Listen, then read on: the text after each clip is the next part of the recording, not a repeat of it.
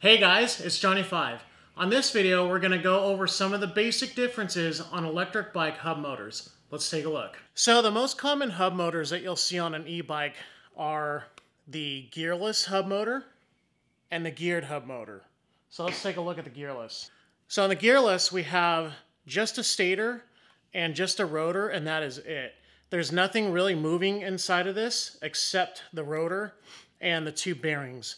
The benefit of this is obviously that you have almost no moving parts. And the downside to something like this is that you don't have torque multiplication going on because there's no planetary gear set on this.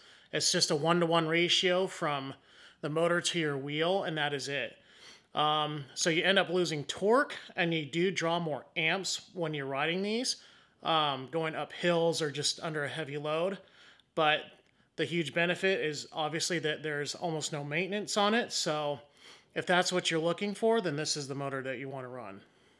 The geared hub motor has a planetary gear set inside.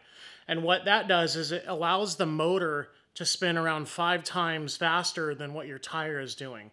So that in turn gives the motor more torque, and it tends to draw less amps, especially when you're climbing a hill or just under a heavy load.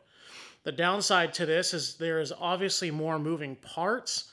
There's these 3 planetary gears that tend to wear out over time. But if you're looking for more torque on a hill to where you don't have to pedal so much, and if you're looking for a motor that takes usually less amps to run, then this is the motor that you want to run. So in some cases, and more often on a planetary gear set motor, you'll find what's called a sprag or a one-way roller clutch.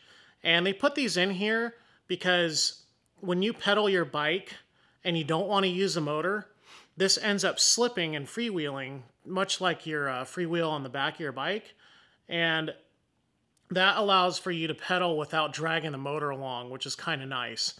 Obviously, the negative side of something like this is that it is another part that can fail, but it's pretty uncommon. So on some of these motors, more often rare now than not, there's what's called a sensorless motor.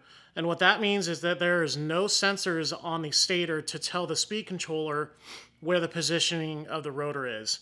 And on those motors, the easiest way to know how to determine one of those is there's only 3 phase wires coming out of the motor, and that is it. There's no sensor wires whatsoever. On a sensored motor, you'll see 3 Hall sensors in the stator, and what that does is tell the speed controller where the rotor is in conjunction to the stator. And those are easy to identify because it has the 3 phase wires coming out, plus an additional 5 smaller wires that is a positive and negative 5-volt source, and then the 3 sensor wires for the Hall sensors inside. So that is it for this video. I hope that explained hub motors a little bit more in depth for you guys. Until next time, I'll see you later.